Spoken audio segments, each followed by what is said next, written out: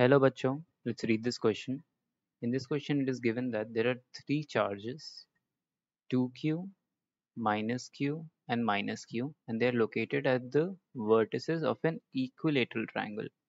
All three sides are equilateral triangle, and then they're asking at the center of the triangle we need to find the field and the potential. Okay bachcho, so first let's draw the diagram of what they're asking. So this is the first charge, this is going to be 2q. This is the second charge positioned here minus q, and this is the third charge positioned here minus q, and they're equidistant. So the distance between any two of them can be given as a.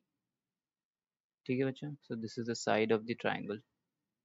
Now what they're asking is the field and the potential at the center of the triangle. This is the center of the triangle. Now first let's calculate the field. The field due to the minus q will be towards minus q. So this is 1, this is 2, and these are the three fields which are going to be acting on this point here. So the fields are going to add up, and they're going to add up like in this manner such that the field in this axis is going to cancel out due to the minus q's, and it's going to add up in this axis. The 2q and the minus q will add up in this axis.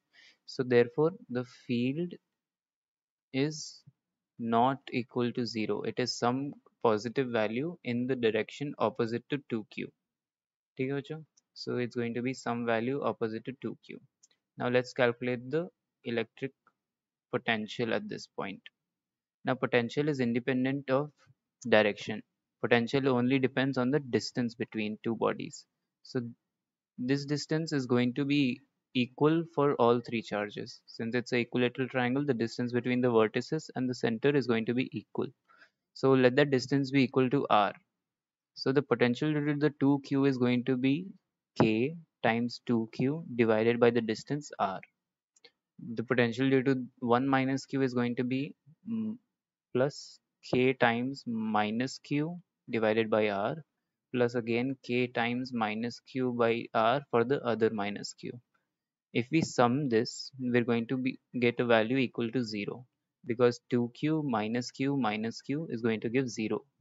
So the potential is equal to 0, and we can see that the field was not equal to 0 because it was adding up in this direction.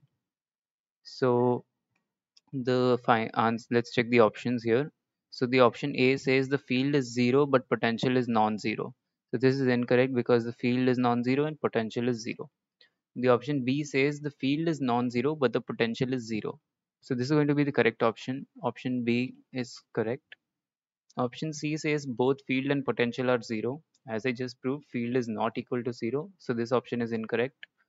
And option D also says both field and potential are non-zero. So potential is equal to 0. So we can't say both are non-zero. This is also incorrect. Okay, bachcho? So option B is going to be correct. This is going to be the final answer for this question, that the field is non-zero but the potential is equal to 0. I hope you understood my solution. Thank you very much.